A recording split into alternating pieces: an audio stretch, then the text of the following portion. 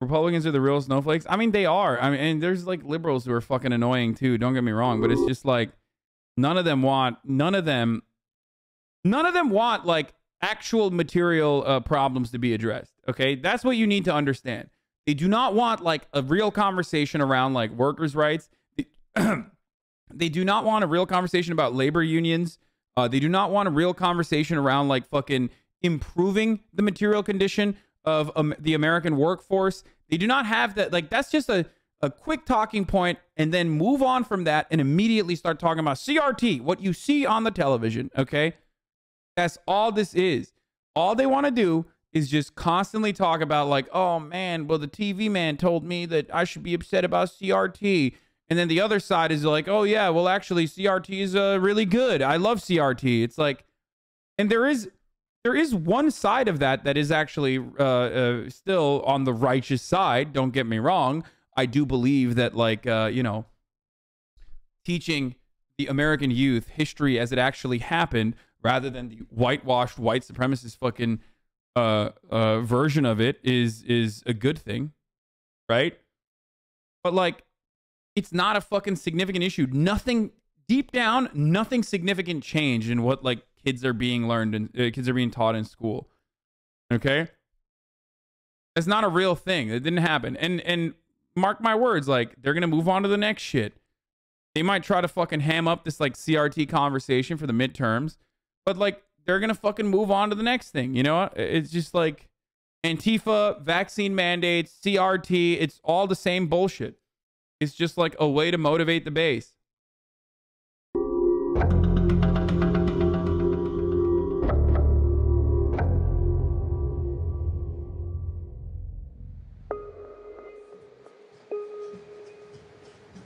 John Frederick's Radio Network and the John Frederick's Radio app. I am your Godzilla of the Truth in America, your Oracle of the Plurals. Thanks for being with us. Day one of our bus tours, Take Back Virginia. Action, action, action.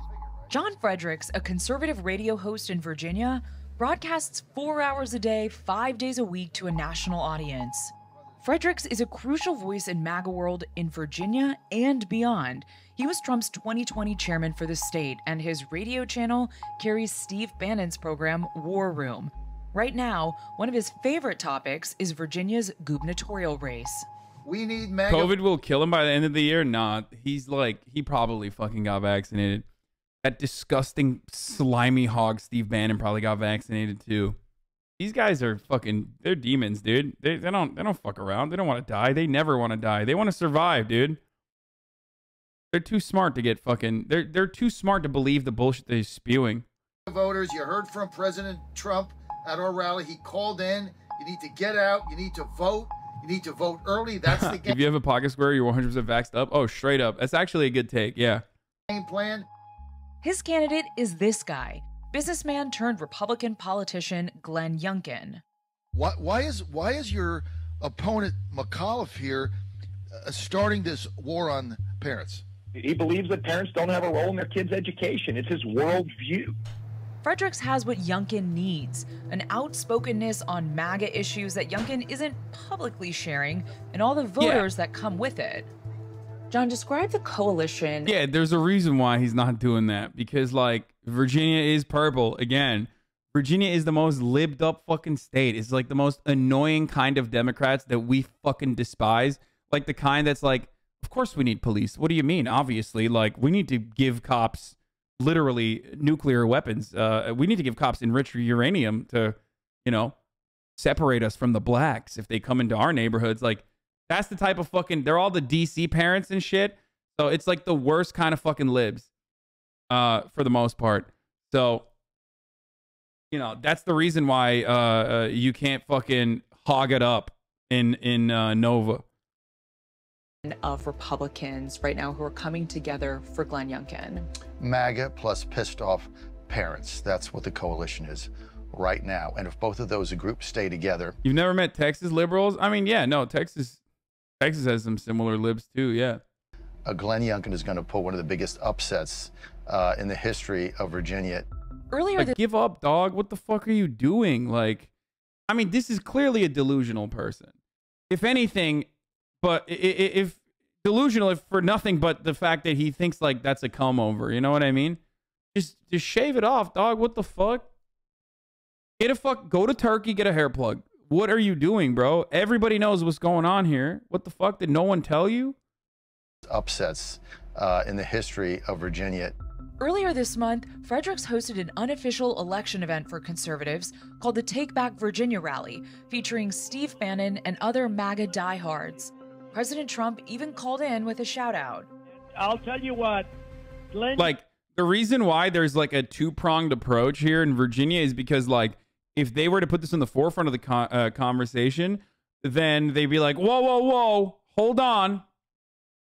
I'm a moderate in Virginia. I don't really like this Trump business. He says a lot of mean things, and I don't like that. You know what I mean? And that would, that's the reason why he's playing this like fucking weird back and forth game, basically. Where he's like trying to fucking, you know, rile up the MAGA base, but also simultaneously being like, but I'm not MAGA. I'm a different. I'm for Virginia. I'm above party lines. Youngkin is a great gentleman, truly successful. He loves the state. We've got to get him in. And then there was this moment. I also want to invite Kim from Chesapeake. She's carrying an American flag that was carried at the peaceful rally with Donald J. Trump on January 6th. The Godzilla of truth. I love this, dude. How can you not love conservatives, man? They're fucking hilarious, dude.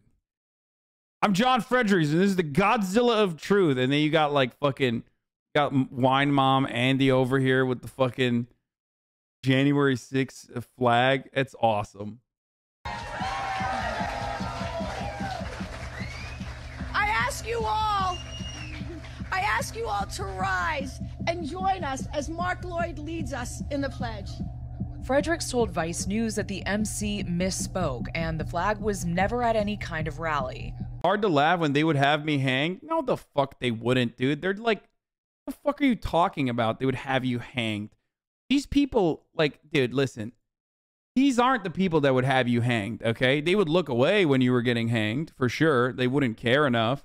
But, like, these people are fucking, they're nothing. They're like fucking couch potatoes, dude. What the fuck do you mean? They would literally, they would fall and die on the way to, like, lynch you, okay? They would be like, duh! And their heart would give out. No, they're just like, this is fun for them, okay? This is like a little, the insurrection is just like a fun fucking field trip. Now that guy's going to benefit from insulin price caps? I mean, fuck yeah, I want that guy to benefit from insulin price caps. I don't give a shit. I want that guy to get all the fucking health care. The pledge. Fredericks told Vice News that the MC misspoke and the flag was never at any kind of rally. Youngkin also distanced himself from the flag situation, saying it was, quote, weird and wrong to pledge allegiance to a flag connected to January 6th. Pussy? What a pussy! Come on, Terry. Or not Terry, fucking Youngkin. These right-wing voters seems to be working. The race between Youngkin and former Democratic Governor Terry McAuliffe has gotten tight.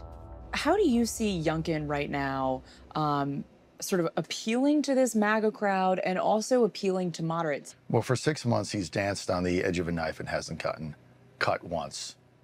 So it's been a very delicate balance. Glenn Youngkin has done nothing to alienate the MAGA base. He might not be the best MAGA candidate you've ever found. I'm good with him on 80% of the stuff. That's fine. Let's not let the perfect be the enemy of the good. The bottom line is this. Whoever said that about the benefit for insulin caps, a piece of shit. Diabetics hurt too much too often to even remotely think that rhetoric is funny. Listen, bro, it's important that people fucking address their grievances with like people that they see as their political foes getting fucking the many benefits, because I'm always going to fucking put that down. I talk about this every day, so it doesn't matter. Even if someone says that, I'm going to fucking own them. So, you know.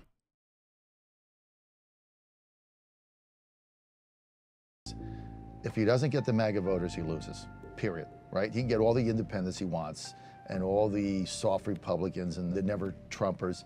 That isn't enough. Youngkin's trying to keep everyone happy. He's keeping MAGA Nation close, but not close enough to turn off moderates in other parts of the state. This is Burke, Virginia. We're about 30 minutes outside of D.C. and the Beltway. This is not typically a Republican stronghold here, but Glenn Youngkin has a pretty big crowd turning out for him on a Tuesday night.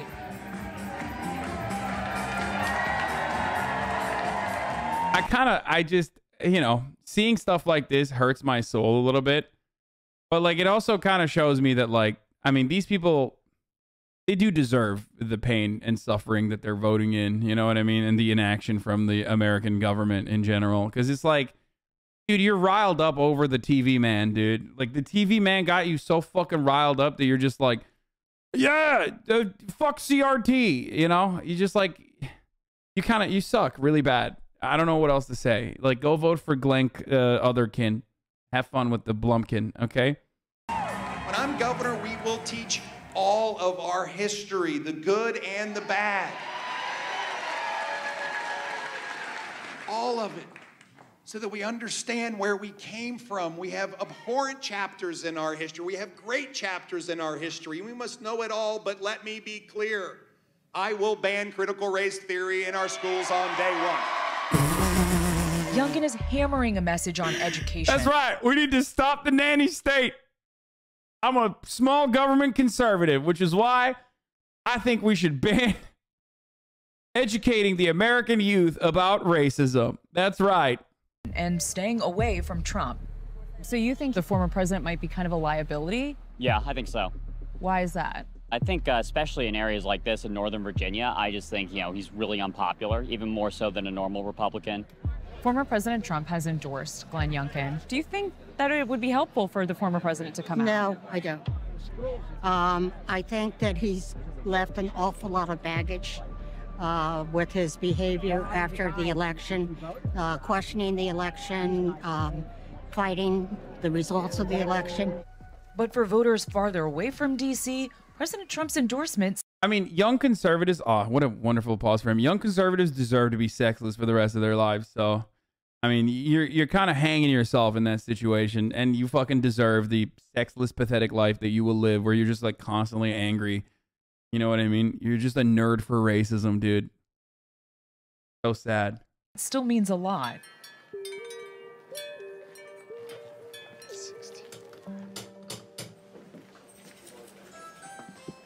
I'm here for Mark Early and Glenn Youngkin. I'm here to ask you for your vote. Do you know if you're voting for Mark Early, Don Adams, Glenn Youngkin? I'm not decided. Awesome. Well, all around. Casey Flores, a Republican organizer, was at Frederick's Take Back Virginia event. He's now door knocking for Republican candidates around Richmond. When you saw that Trump endorsed him here, did you think that was helpful for him? I think it's helpful when it comes to the base, when it comes to getting people out knocking on doors. I love Trump. I'm out knocking on doors for her. He's a log cabin Republican, dude. Log cabin Republicans. That's funny. Dave Rubin. Also a log cabin Republican.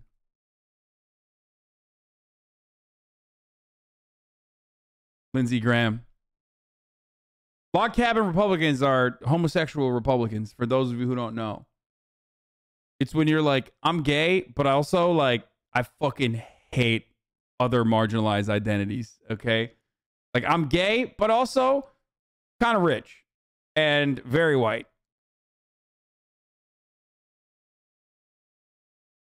Isn't the log cabin Republicans the ones that think Lincoln was gay? Lincoln was by visibility.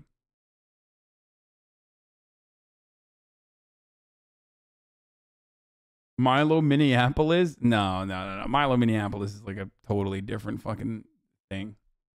Milo is a creature.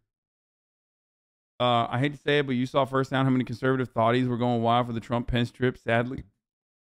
I don't know if they're going to be sexless racists. Dude.